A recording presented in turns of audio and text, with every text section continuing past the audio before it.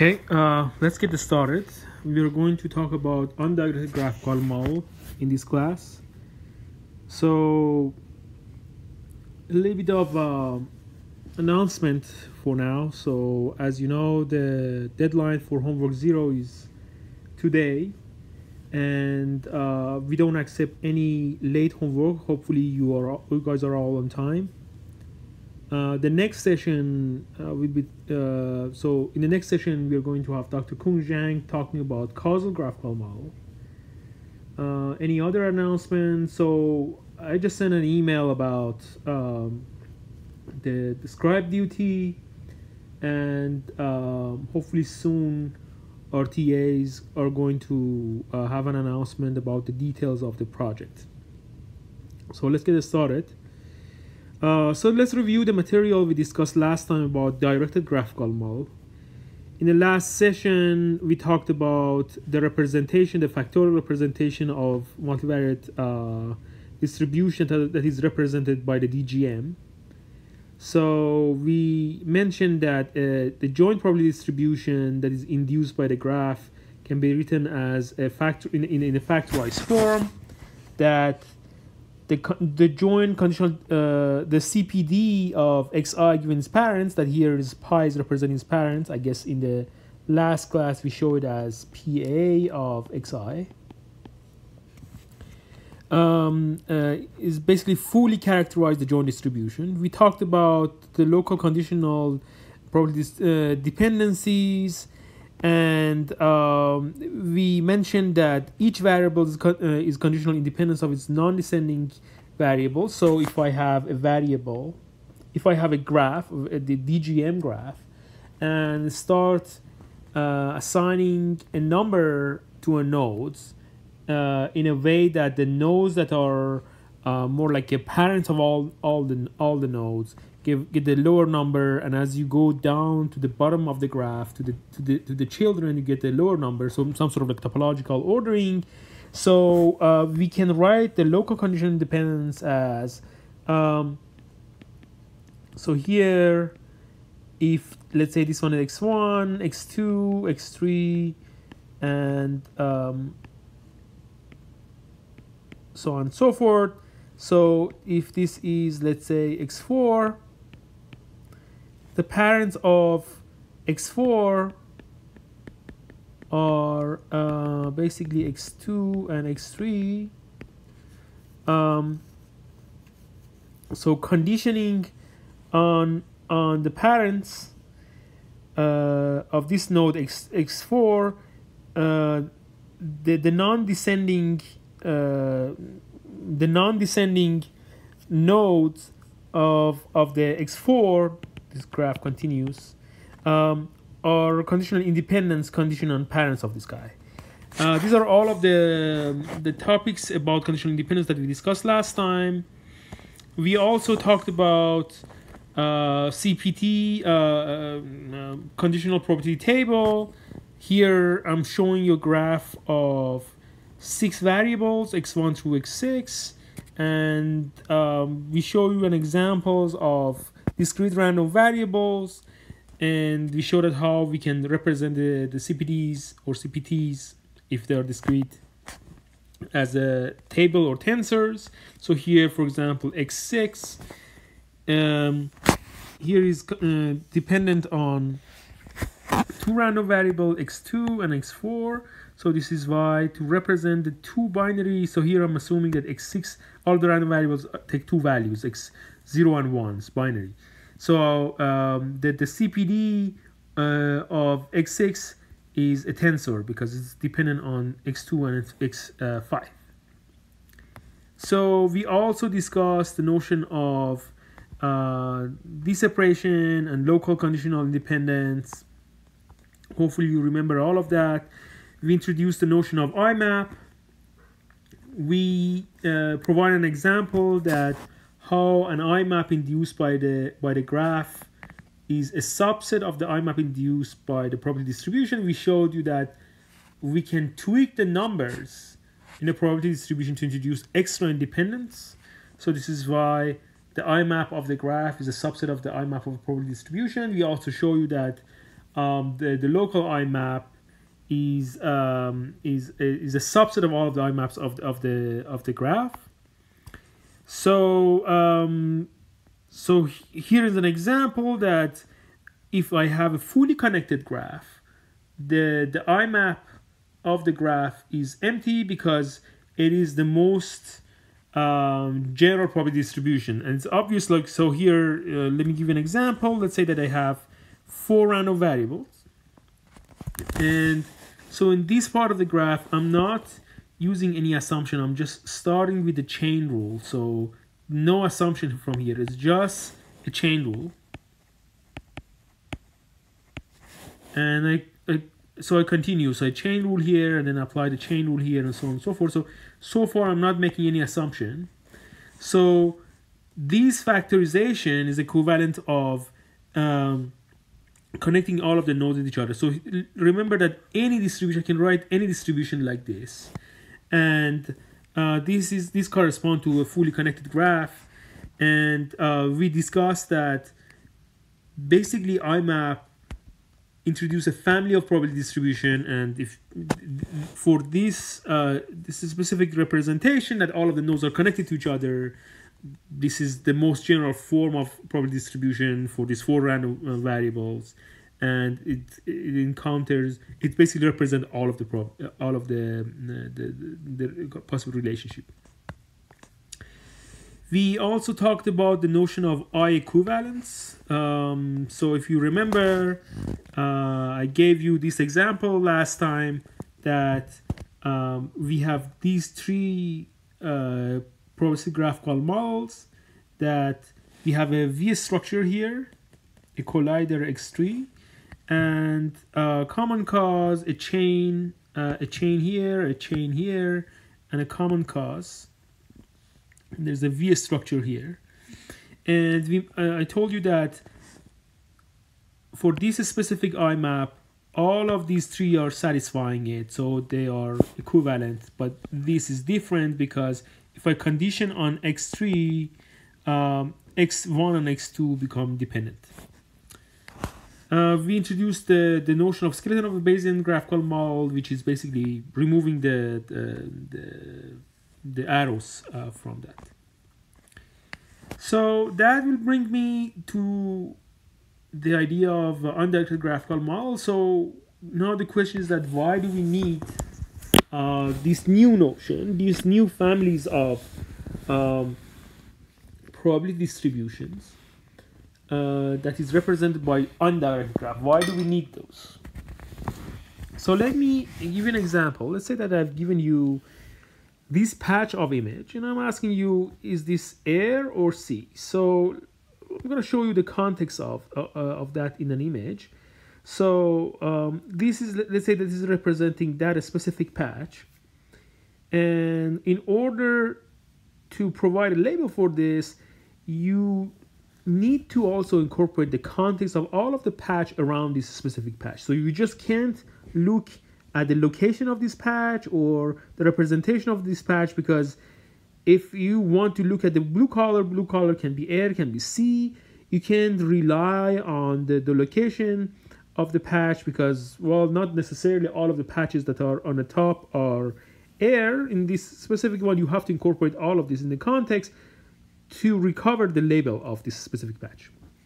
Well, so far you have only learned PGM, and well, let's assume that each of these patches that are in this graph are a random variables, and take 2 labels, air or sea or land, well, 3 states. And because you have only learned DGM so far, you start connecting them arbitrarily. But this doesn't quite make sense, because there is no notion of, it's not that the label of one patch is caused by the other one. And intuitively doesn't make sense. It doesn't look like it's the right model for that.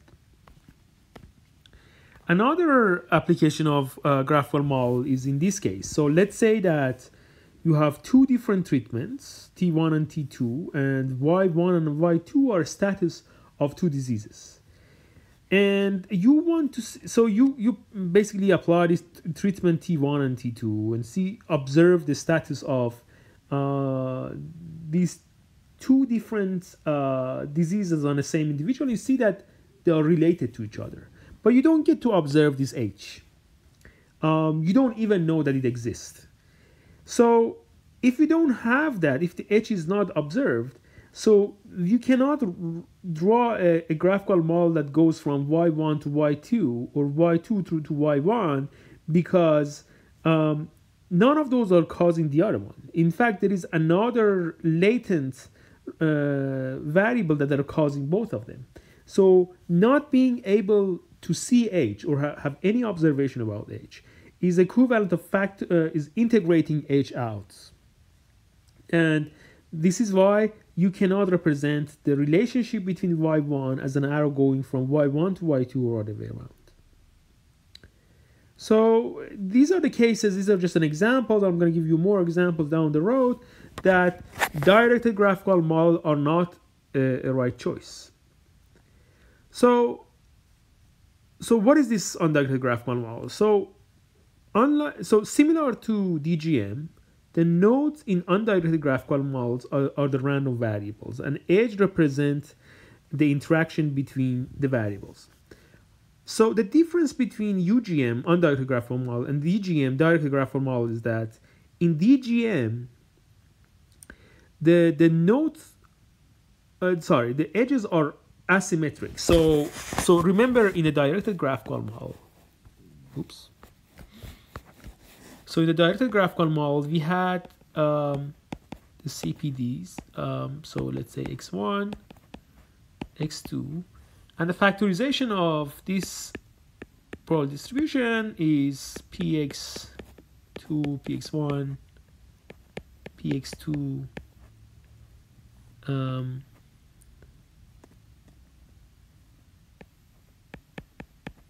So this is asymmetric. In a sense that I cannot arbitrarily switch the direction of x1 and x2. I'm conditioned on one, evaluating the other one. So this is the asymmetry in the factors of directed graphical models. So unlike that, in the directed graphical model, we have the notion of a symmetry on the relationship between on the edges. So this is why that the pairwise relationship in undirected graphical model cannot be read as a causal relationship. Another difference is that usually in the undirected graphical model, we don't have an explicit recipe for drawing samples. So if you remember in the last class, we talked about the DGM, and we told you that you can view the DGM as a way or as a recipe to generate samples. So let's say that I think I show you this example that is a probability is a DGM defined over 3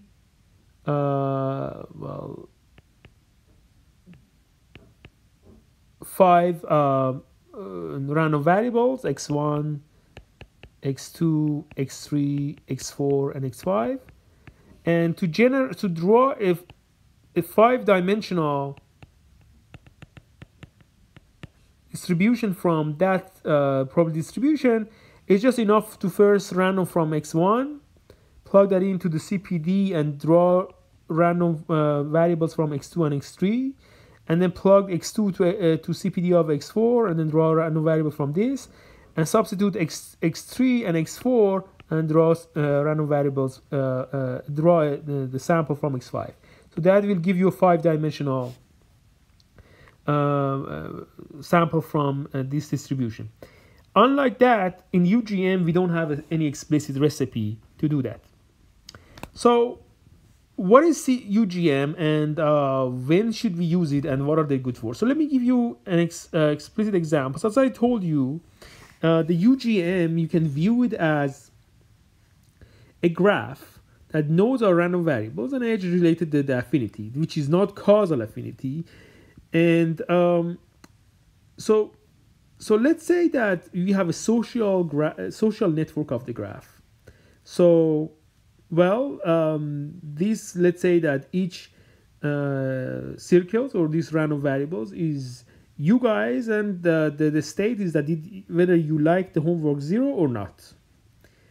And we did some survey, and a bunch of people said that they liked the homework, and some of them they said that they didn't like it. So the connection that we have between the random variables is here me as an instructor, and you have the 3 TAs. Obviously, they liked the homework because they were the one designing it, and they're talking to me, and everybody is talking to the TAs, and this is why they have the higher age, because they're influenced by students, and they also influence students. And we did a survey, and a couple of students said they basically gave us thumbs up. They liked the homework. Some of them they said thumb down, and they said they didn't like it. But we didn't do that for all of the students. Now let's say that I want to know the opinion of, let's say, Tassilo, whether he liked the homework 0 or not. So all we have from this graph is that we know a bunch of students like the homework. Some of them we don't know any information. For example, we don't know anything about him, and you also don't know anything about me if I like it. And we also, somebody has given us information about our opinion. So let's say that somebody checked us on Facebook and realized that me and Tassilo don't usually like the same thing. So whenever I like something, he dislikes it. And I mean, this is not deterministic. It's just like mostly we have a negative correlation.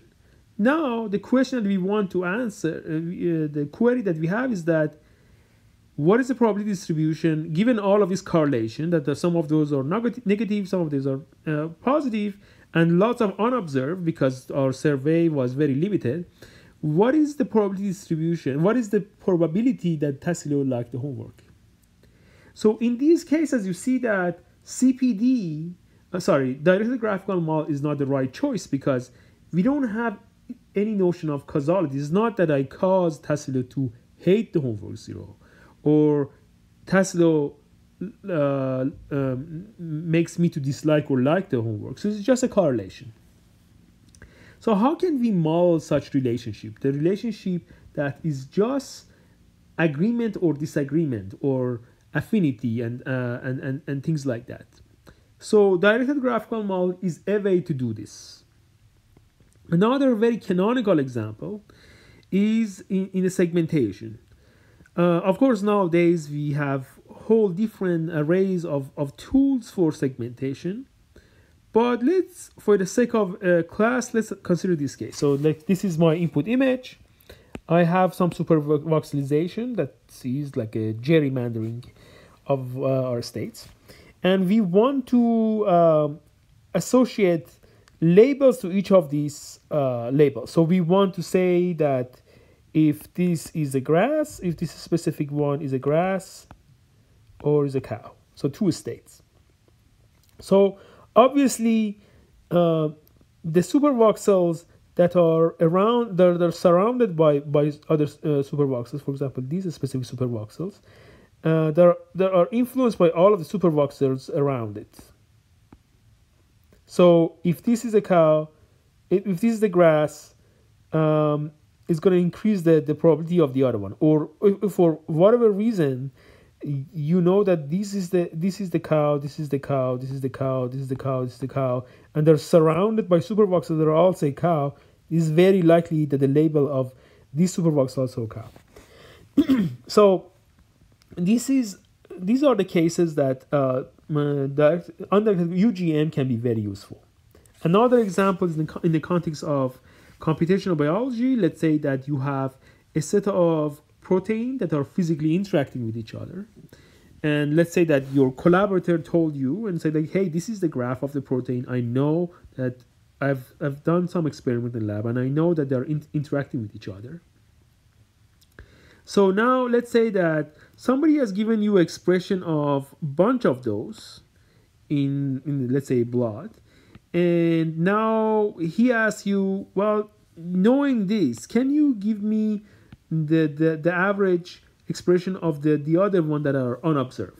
So you want to incorporate the fact that they're physically interacting with each other into your inference about the expression of the other unobserved uh, expression protein. So, for example, if I have a question about this protein, and all of the protein around it are observed, and they all in a specific condition the expression of those increases, and they're all positively interacting with this protein, you do expect the interaction of that protein to increase.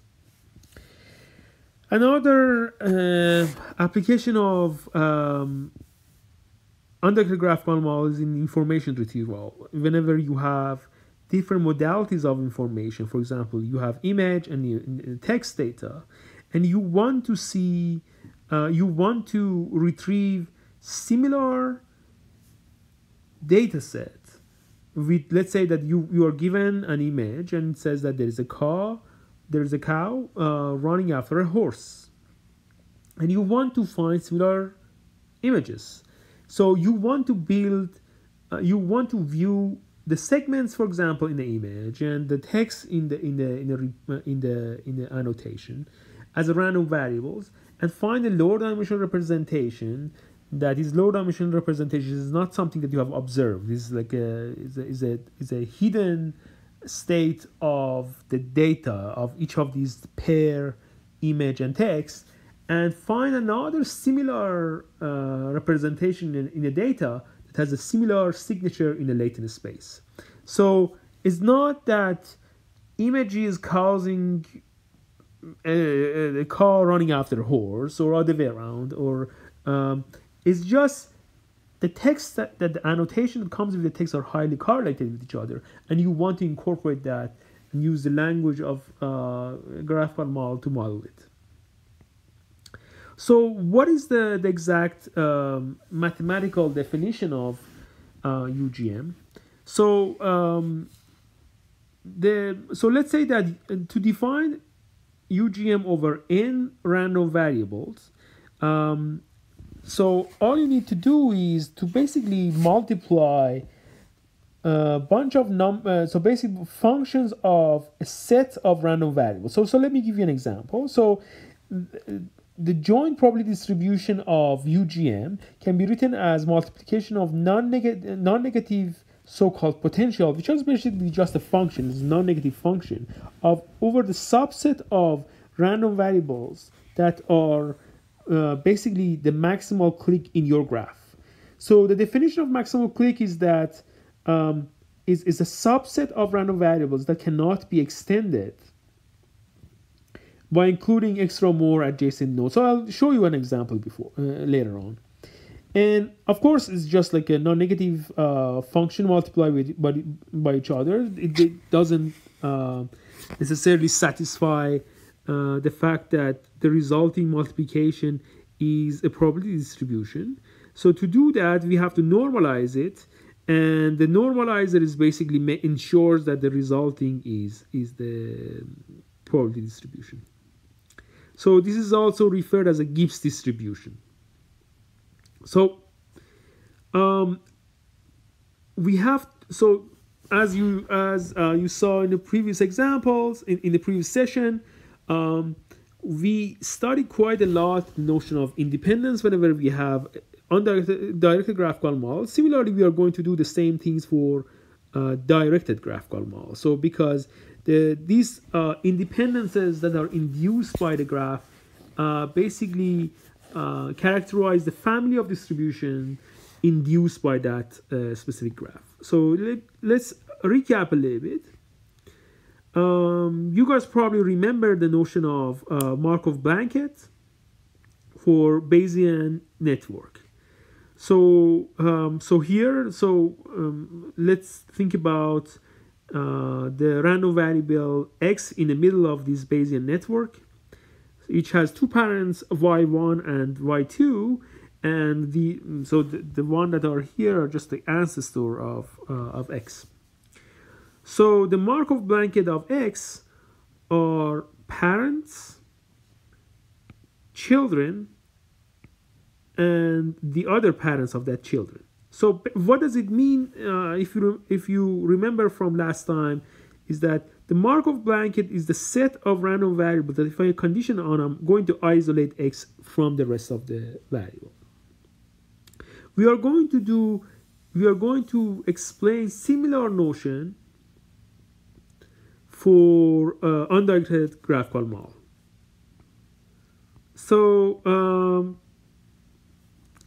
So let me start first with the notion of global Markov properties. So for any given undirected graphical model, I'm going to let's assume that A, B, and C are arbitrary sets of nodes on that graph. They don't have to be different. They don't have to cover the entire set. It's just a subset of nodes over undirected graphical model. Some of those, for example, C can be empty or doesn't even have to. It's like any subset of the nodes on your graph. So we say that these subset of nodes indicated by A are independent by subset of nodes represented by B, condition on C, if and only if C separates A and B from each other. It's basically saying this, that if I condition on a set C, I cannot find a path between A and B that does not go through C. So here is an example. So let's say that I'm defining this as A and I'm defining this as B. If I condition on this set, which is my C, I cannot find any path that does not go through C, right? So the notion of conditional independence are quite easier in undirected graphical model. So the notion of the Markov blanket on UGM is basically is as follows. So the Markov blanket is basically a set of the nodes that represent. So basically renders T conditional independence of all sets. So it's basically this, that set of all of the nodes that are connected to that node. So if you condition on all of the nodes that connecting those nodes to the rest of the world, the rest of the random variables, you're going to isolate it. So the very simple example of that in this case would be, for example, x5. So x5 is connected to x2, 3, 4, 6, and 7. So if I condition on those sets, I'm going to isolate x5 from the rest of the world. To give you example, so let's say that we have 7 random variables. We have the notion of pairwise independence, which is basically if there is an arrow between them or not. So this notion, so to make it more rigorous, is that if the pairwise connection, you can simply say that if I condition on the rest of random variables, can I still say that they are independent or not? So in this case, 1 and 7, there is no direct arrow between them. If I condition on the rest of the random variables, I cannot see, so they are condition independent. So basically, pairwise dependence is about whether there is an arrow between them or not. So for the local independence, the local independence is about this Markov blanket that I just told you. So for example, x1 is independent of the rest of the variables whenever you condition on their immediate nodes. So if I condition on these immediate nodes that are immediately connected to the random variable 1, is going to isolate it from the rest of the world. And the global random variables are basically the global independence are the notion that I explained earlier. So let's go back to our favorite examples about basically the image segmentation example. Here now, instead of using directed graph, we are using undirected graph. And now we can ask similar questions. So whether the random variable 1 and 7 are independent given the rest. So 1 and 7 are not directly connected. So if I condition on the rest of the random variables, I'm gonna isolate 1 and 7 because there's no direct arrow. So this is basically an example of a pair dependence. Similarly for 2, see that like all of them are coming in the form of the pairwise. So 1 and 20 are not directly connected. So if I condition on the rest of it, I'm gonna make it independent. But 1 and 2 are directly connected. If I even condition on the rest, they are still condition independent. So this is why it's not true. So similarly for the notion of local independence, so the immediate connection, the nodes that are connecting to x1 are x2 and x6. So it's basically, if I condition on these two random variables, I'm going to isolate this from the rest of the world. So basically, if I condition on x2 and x6, these will become true. Similarly for 8, if I connect on these 4 random variables, it's going to isolate x4 from the rest of the world. And this is basically an example of pairwise,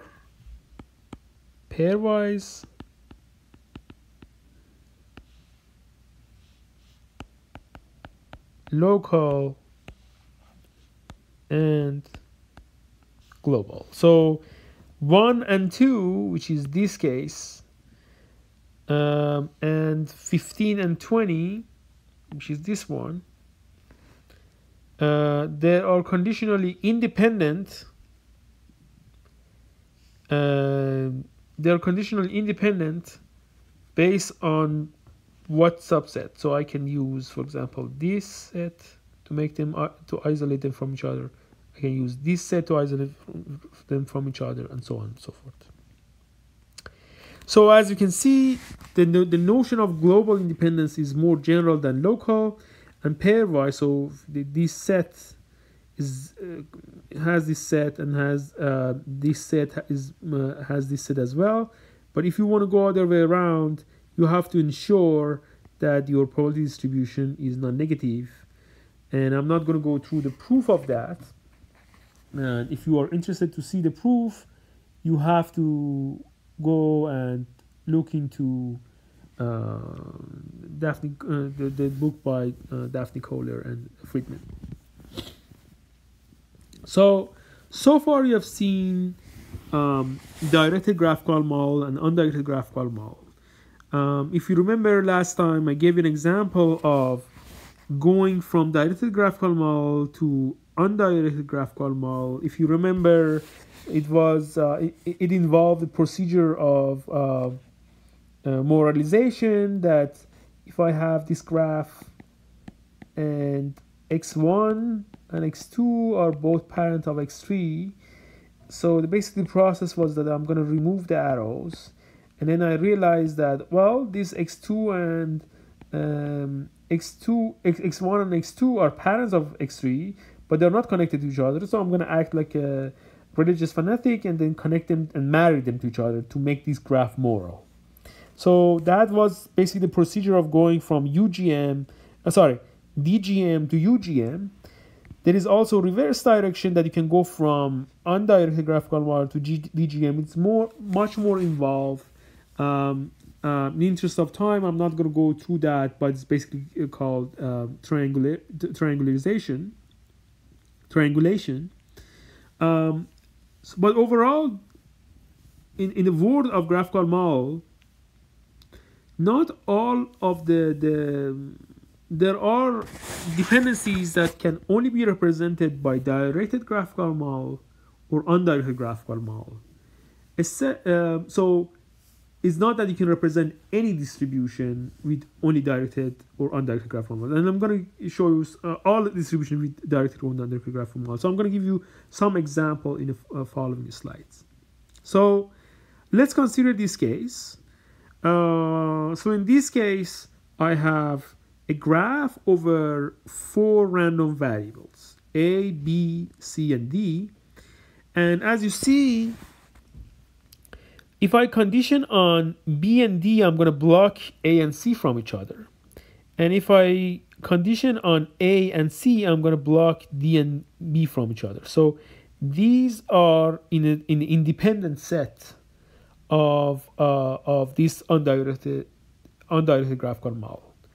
Now the question is that, can I come up with a directed graphical model that has this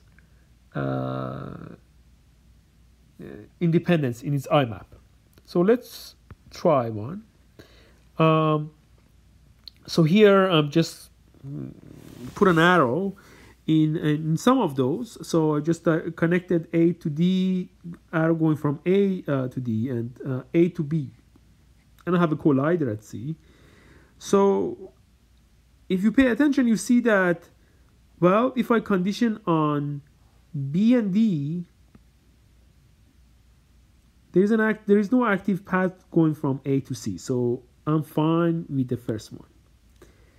But if I condition on C, B and D become connected because there's a V structure here. So although I'm fine with the first one, the second one does not follow. So let's try another one.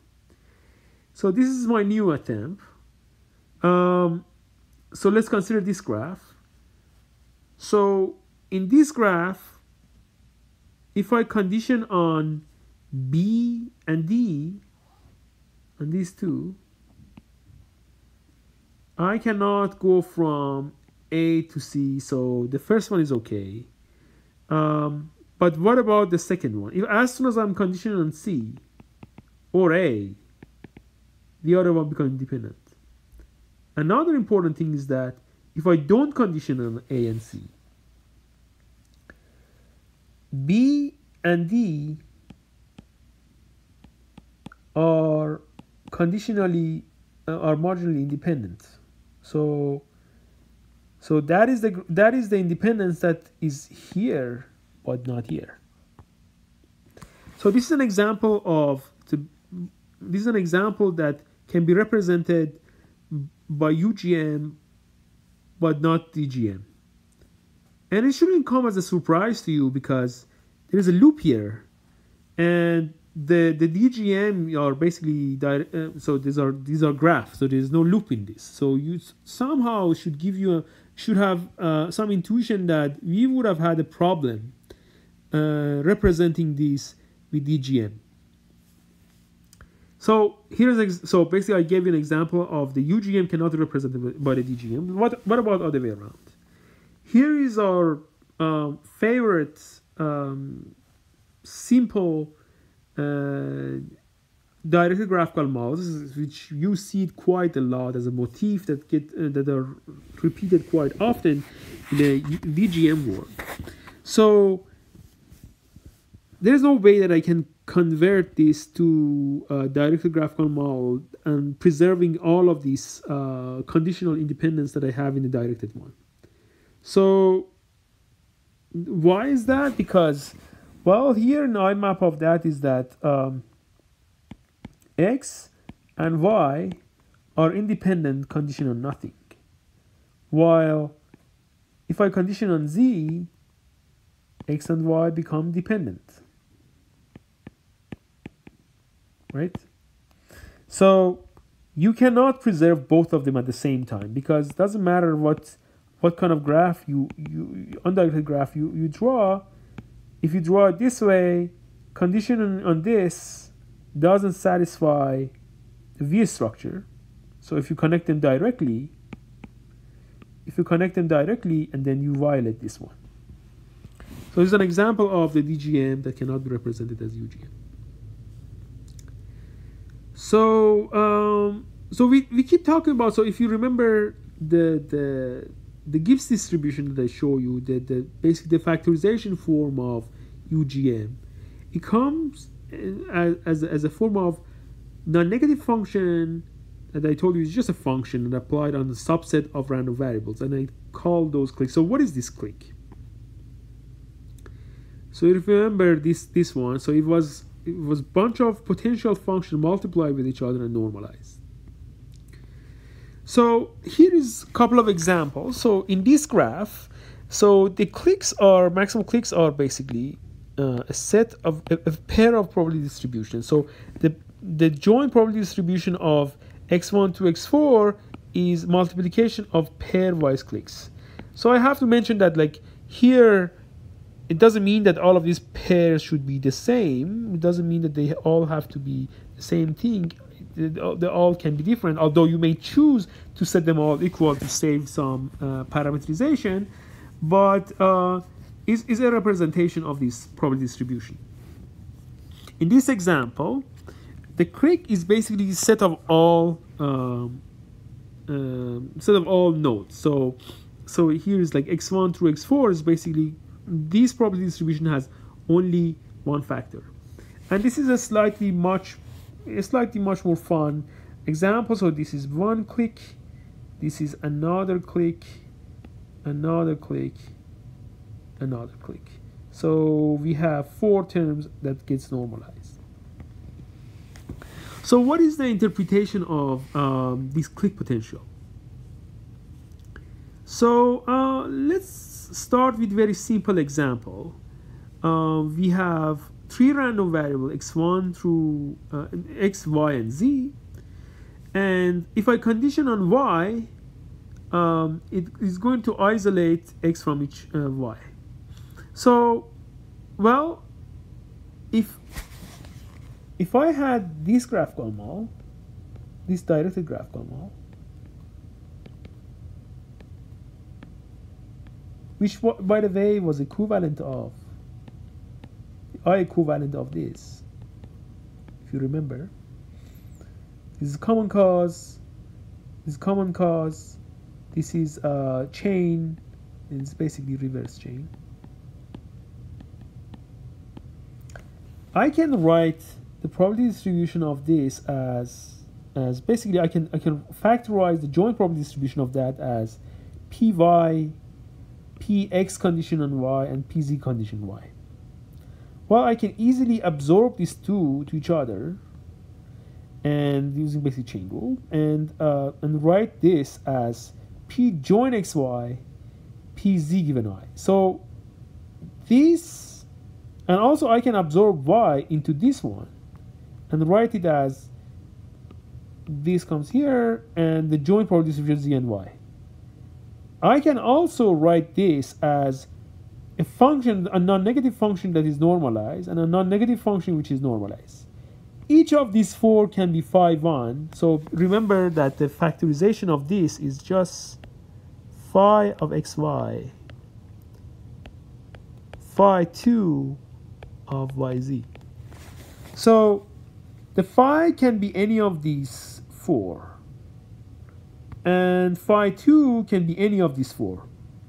The reason I'm showing you is that the take-home message of this is that you cannot interpret each of these potential functions either as a marginal or CPD or conditional or joint probability distribution.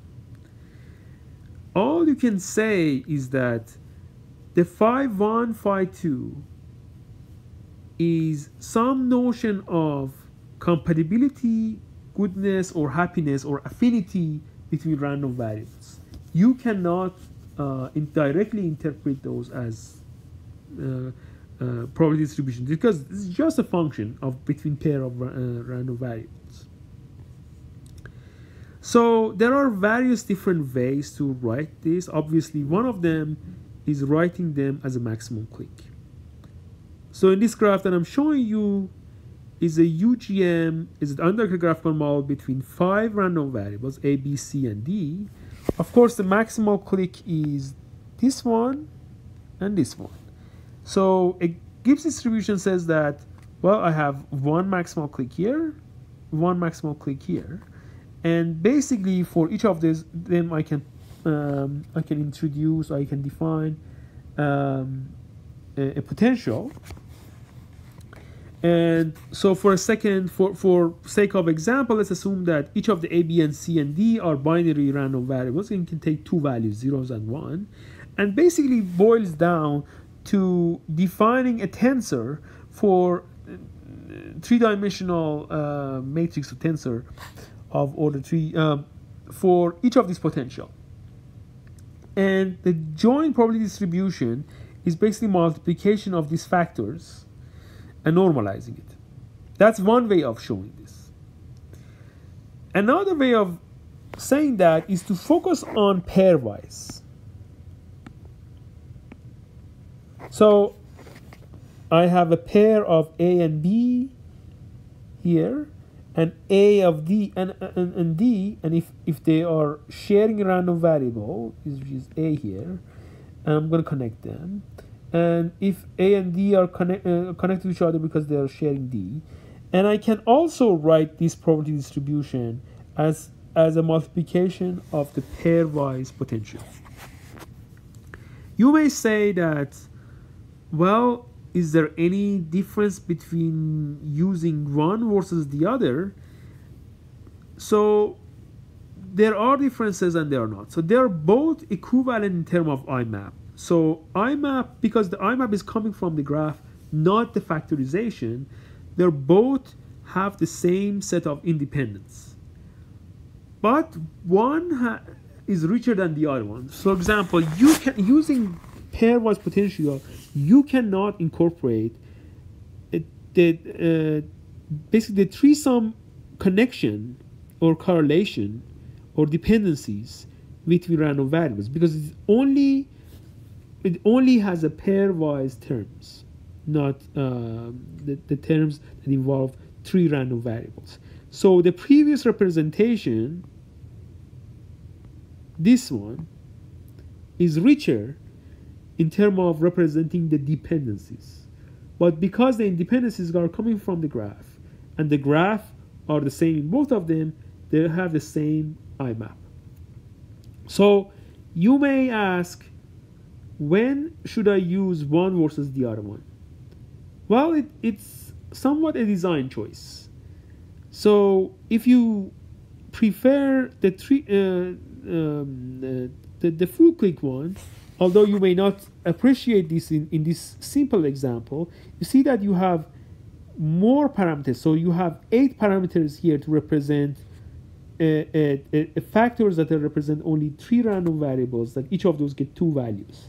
And you can convince yourself that if you have a lot of clicks of high order clicks, by high order clicks I mean this is big number, not only 2, 3 more, or like this number of states are big. So you need a lot of parameters to represent the click, to represent the potential. And that may cause you trouble during the training time, that we will discuss in the following in the following classes. But at the same time, it gives you more flexibilities to incorporate the dependencies. So another canonical representation is basically using this, that we not only incorporate pairwise, not only we can incorporate pairwise, which are these terms, we also incorporate the unary terms and the clicks. Well, you probably noticed that these terms, this sort of representation, which is canonical representation, does not have any advantage over the maximum click one. But the reason I'm showing you here is that basically you can combine this one that has only pairwise representation with this one. So what does it mean? It means that I can also come up with another representation that has unary term. Well, let's also call this x1, x2, x3, x4. Unary term and binary term.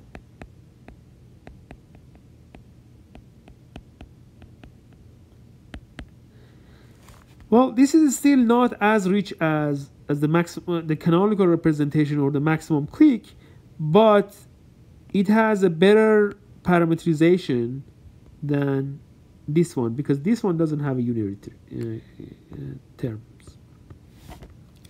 So finally, we have a formal theorem for that, which says that if arbitrary potential utilize the following formula, that we can basically represent a joint probability distribution induced by the graph, and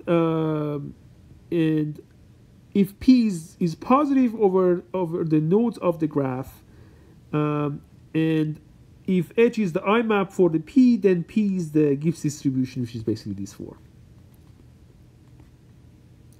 So now that I showed you the graph for undirected graph and directed graph, you may say that is there any general form that can represent both directed graph and undirected graph? So it's basically that boils down to the notion of factor graph. So the factor graph is not yet a new notion of representation for the graph, but it's a way that you can see the factors, you can read the factors easily. Because as I told you, there are different design choices for the factors that you may prefer one versus the other one. Factor graph is a way that you can read those easily from it. So let me introduce it in formally. So the factor graph can be viewed as a bipartite graph that has two kinds of the nodes: the square nodes and the round nodes. The round nodes are basically random variables, and the square nodes are basically factors or the functions. So here I'm showing you an example. So let's say that I have a graph of probability distribution of 4 random variables, and this joint probability distribution is basically multiplication of this. So the Px1 through x2, x3, and x4 is basically fx1, x2,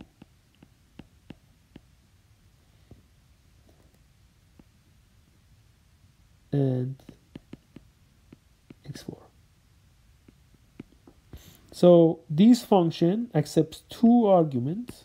This function accepts two arguments, so on and so forth. So you can view it as a bipartite graph. And here you have random variables, and here you have factors. So of course, I define as a bipartite graph, but there is nothing that can stop me to restructure these nodes and factors in a way that are even more easily readable. So let me give you an example. So here we start with the example that I showed you earlier of 4 random variables. This factor graph corresponds to the design choice of the maximal click.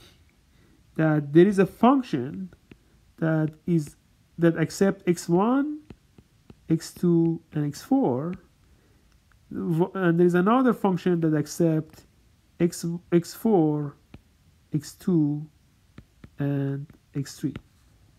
And these factor graph correspond to another design choice that only correspond to binary terms.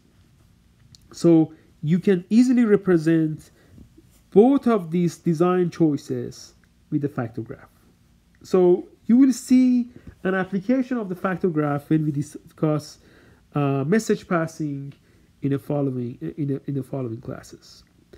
And of course, the good things about that is that it's not just limited to undirected graphical model.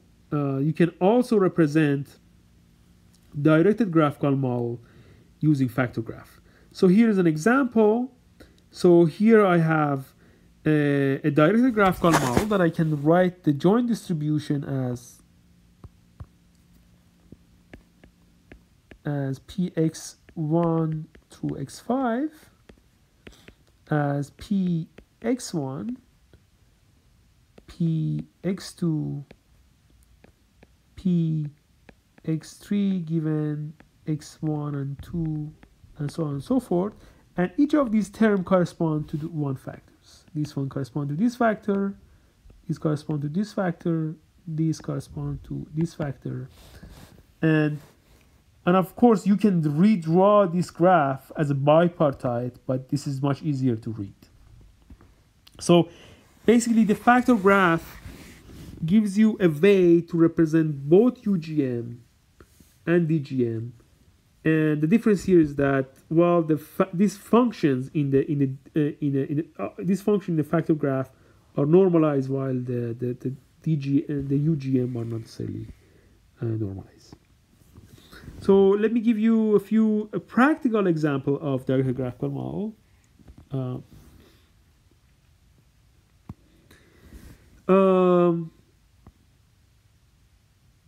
So if you remember, so we had this form of Gibbs distribution for undirected graphical model, and I called this non-negative function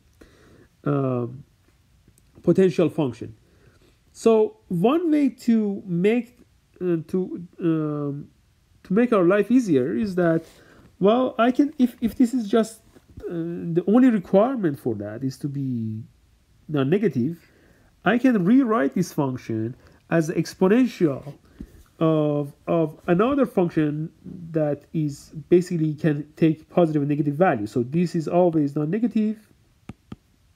Well, assuming that it can go to infinity, can become 0 too. But the reason, so there is, other than computational convenience, it is also physical correspondence to this as well. So all of these notions, many of these notions are originally coming from physics, and if you probably have noticed that I call this potential. So if we call this potential, this term that comes inside of this potential term can be viewed as an energy. So one can define the total energy of the system as the sum of the energy, because if you notice that I have bunch of exponential terms multiplied by each other, so their energy gets summed. And if you want to find an assignment over the state that achieves maximum potential, is as if that you are looking for the state with minimum energy. So far we haven't talked about different ways that we can parameterize this way. One of the very powerful ways to parameterize this kind of probability distribution is called log linear models, that basically defines the energy as the inner product between a feature function that's here and a parameters. So you can define your feature function however you want, and you can view it. This feature function can, for example, come from some information that you have in a context of your problem, or you can learn it, for example, with the deep learning and methods like that. So what are the advantages that so examples of that are, for example, the Boltzmann machine, which is coming from the physics. I don't want to go through the detail of the physical notions of the Boltzmann machine. Well, for first reason, because I'm not a physicist, but let's just to have very crude idea about that, is that let's say that you want to model the state of 4 atoms that get to the states 0 and 1. So let's say, for example, there are those are representing the different spins of these atoms, and you want to see what is the most stable of this system. And all of these atoms are in the vicinity of each other, and they interact with each other. So the interaction term between them are represented as xi and xj. And the value of each state 0 and 1 can be represented with this term. So you can view this as a unary term, and this one as a binary term. So basically theta i's and alpha i's are parameters of this system that explain how this system works. So the energy of this function is basically this term. That's basically just a quadratic form and can be written as follows. So if you want, so if I give you this the values of the theta and alphas, you can basically come up with the most stable state of the system or minimum energy simply by minimizing this energy, which is equivalent of maximizing the probability distribution. So you can find out the maximum state of x1 through x4, the maximum assignment of this probability distribution given a parameter, by minimizing the energy, which is basically saying the same thing.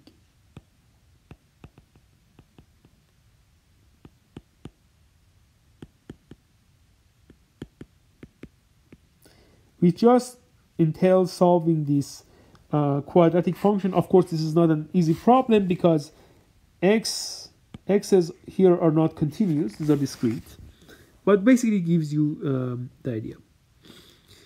So another extension of that is an so-called icing model that basically nodes are arranged in regular topology. This is something that maybe 10-20 years ago we used quite a bit for denoising of images, because you can view each of these nodes as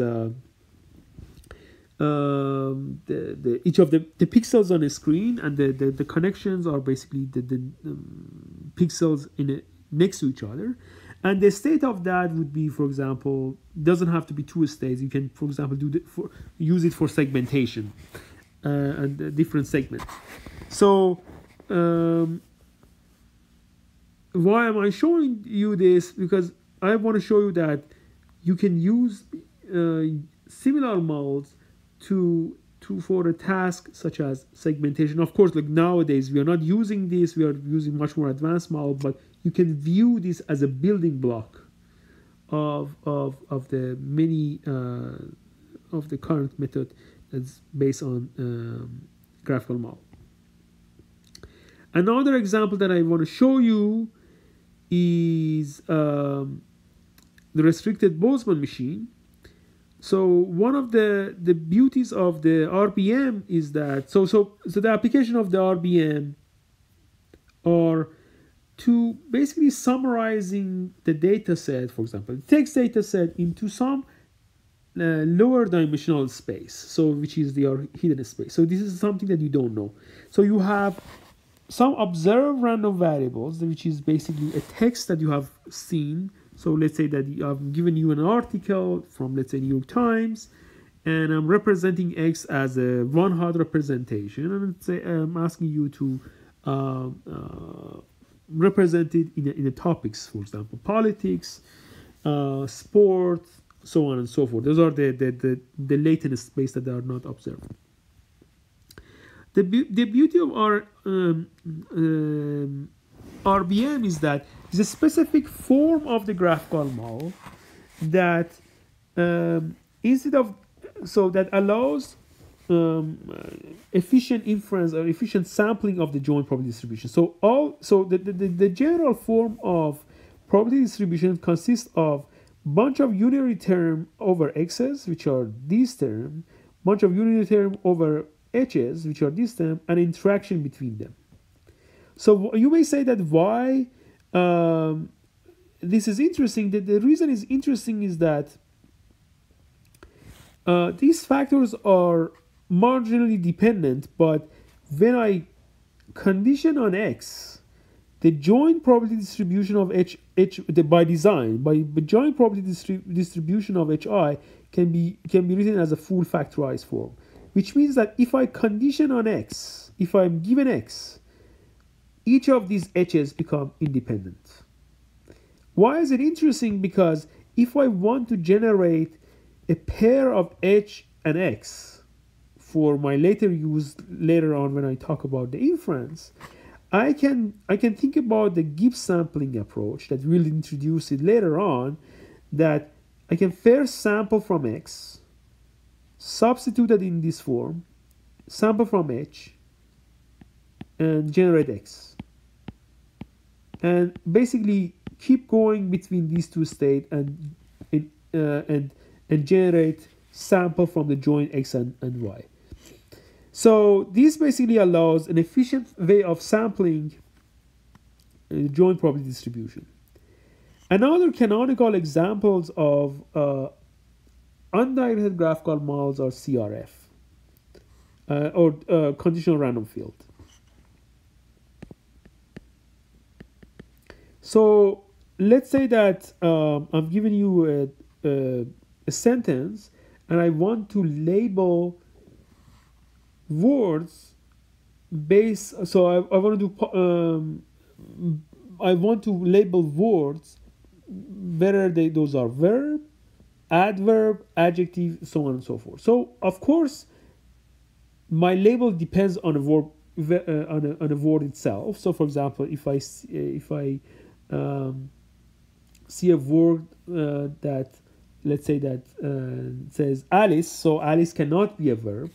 But there are some of the words that are ambiguous. Sometimes based on the location that they are in a sentence can be adverb, can be adjective, and so on and so forth. So it's not just based on the word itself.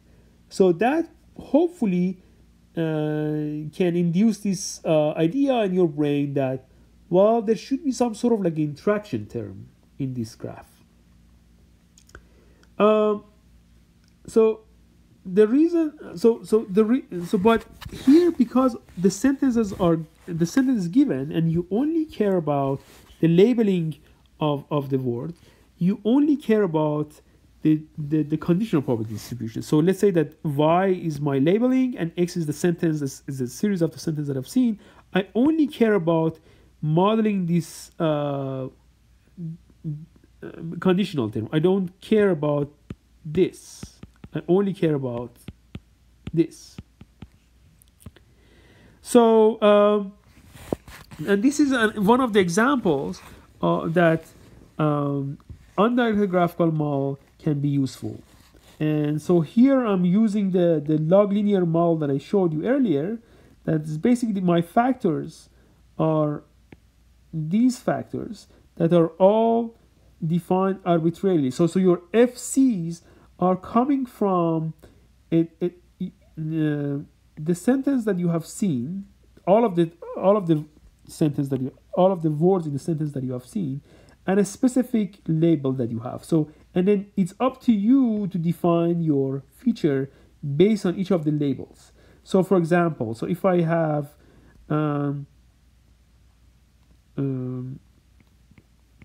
so it says a cat jumps on a dog or something like that, and I want to label those as subject, verb, object, and so on and so forth. I can define a specific feature. So given this, which is my X, I can define my feature given X for each of these labels that are my Y. This is something that I want to infer from this differently. So my graph would be this, this, and this. So I can define my features so separately. So let's say that I'm going to define this as, this is my X's, this is my Y, and my clicks are this click and this click. And for each of these, I can define different features, and this can depends on the label that it gets. So for example, let's, for sake of example, is that Y can only take 3 labels: subject, verb, and object. So I can have features that are defined for SS, SV, So these are my binary features, and I can have features that are defined by S. So based on the sentence and based on the verb, based on the label, you can define different features. You're going to see more examples of that in the next sessions. Okay, so to summarize, we talked about undirected graphical model that represent the relatedness or coupling or happiness of the pair of random variables. We told you that you shouldn't interpret this in a causal sense, and we showed you a general form of the undirected graphical model that is basically Gibbs distribution, and we talked about the notion of the independence, and we showed you a couple of examples of that in the real world. Right after the causal model, we are going to talk about the exact inference on directed and undirected graphical model, which later on will be used for learning the parameters for both directed and undirected graphical model. Thank you.